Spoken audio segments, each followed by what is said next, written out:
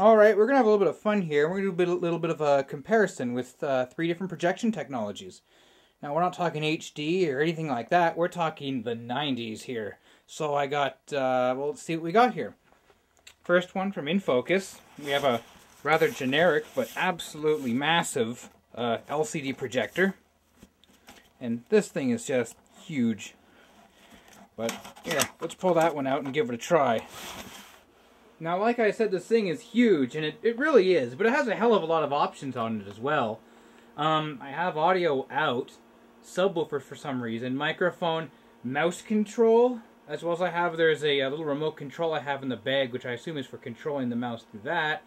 Bulb warnings, video inputs, and this rather ridiculous cable here, which goes to a switch box. And that thing here, on one side, it'll actually do VGA pass-through.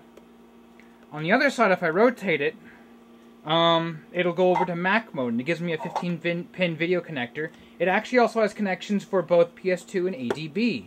So I can actually have my laptop a hell of a way from the projector itself, and yeah, it'll work. Plus, I also have an infrared receiver back here, and a lock for it, and a couple other adjustments like keystone and all that. But as for the video itself, well, it's not too bad. Let me just change the color on that. Can I? There we go. Yeah, it's really not all that bad. It looks a lot better than it looks in this video here, but yeah, it's color. It'll do 16-bit. I think I'm running right now at, was it 1024 by 768, or let's quickly give that a bit of a look.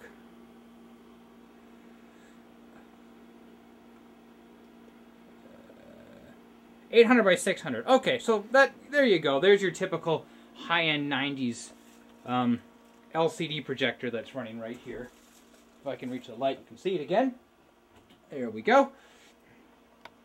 And yeah, probably would have set you back about $1,500, $2,000. Gave you not that bad of a picture.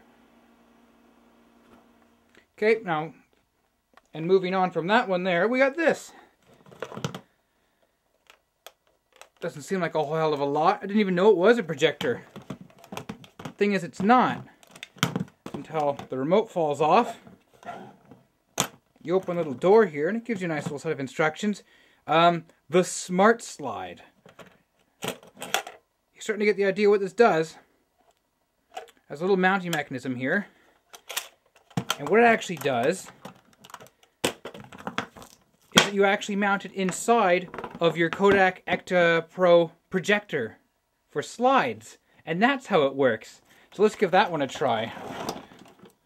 Right, so like I was saying, the Pocket Pro is an absolutely ridiculous device. So much. Okay, so the last one had a decent 800 by 600 resolution. This is 640 by 480. So much I couldn't use my Toughbook to demonstrate this. I had to pull out ye old ThinkPad with OS2 Warp on it. But yeah, this is all the digital electronics you'd ever need in a projector. We have an infrared window right there. And we have all these fancy controls here. Frame control, graphics text modes, brightness, contrast, and frequency tuning for the actual video connection. We have another infrared window here. I'm just going to release that. There's your remote control. It does have an emulated mouse on it. The rest of the controls are just quite simply what you see here. And it's strange. It's a HT15 connector here that feeds into the unit. But on the back of the ThinkPad, said 15-pin connector breaks out. We have for VGA and the serial port, presumably for the mouse. And that's just weird. Anyways, but it's all in here. And again, how it works is that if I can get this released, I cannot. Hold on. There we go. This is supposed to emulate a slide. And if I go over here and actually switch over to external video mode, and we look through here, you can actually see my desktop. And that's an amazing resolution, or for small size resolution LCD panel. But how we load this is ridiculous. So we have a hole here on the bottom and a little weird latch on the side. You go in your ectographic, onto the spindle, lock it into place, drop the slot LCD into the projector, and turn it on. And there you have it.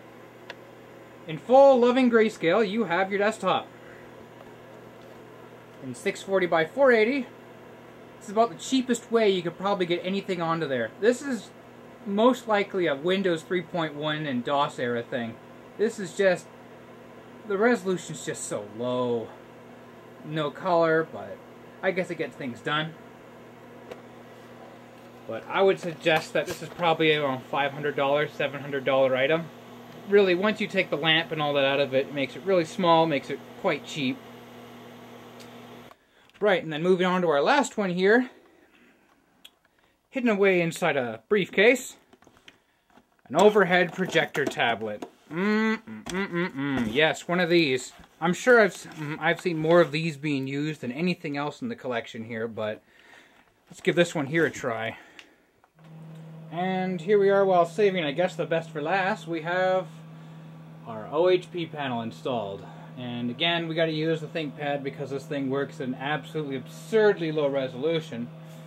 But I think what drives me crazy is that, remember how I said the other adapter there must have been old for the 3.1 DOS era? This goes back even further, almost purely to DOS.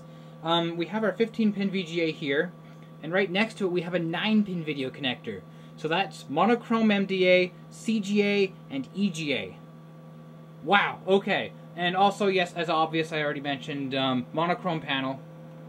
So, you see nothing on it right now. Save the best for last. Got a couple of controls here, so you can actually control your shading and dithering for red, green, and blue. And I have a couple modes I can switch between over here. But, no. Let me turn on the light here and then give you a good idea on what exactly we're experiencing in terms of graphical quality. Okay, and switch off the clear mode, and there's your OS2. And the shading, all the shading modes are crap. Black and white on this thing is about the worst. I could tell you this is probably, this is the mid-range option I'm pretty sure about. Just simply because it's an LCD, and it's a fairly massive LCD at that. But the quality out of this thing is just absolutely terrible. Plus, not only that, you have to lug around the absolutely massive overhead projector here just to make it work. But, ugh. Anyways, so there you go. Again, full mono.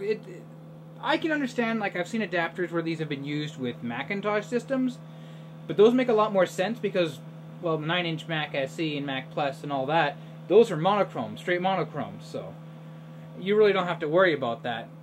But here in color, or anything with grayscale or dithering, it just does not work all that well. Text modes are fantastic, though. You run this in DOS or something like that, it looks absolutely beautiful. But yeah, for graphical presentations, beyond pie charts and PowerPoints that are pretty simple, yeah, these are terrible panels. Ugh, God. Now that was a pretty quick run through there of just 3 different projection technologies I had on hand. I really do kind of wish I could go a little bit more in depth on each one on this particular video, but I only have a couple minutes of tape left on this camera, and well, if you want me to revisit any of these 3, just leave a comment down below and I'll take a look at it maybe sometime next year or something like that, or yeah, just leave a comment, and I hope you enjoyed this.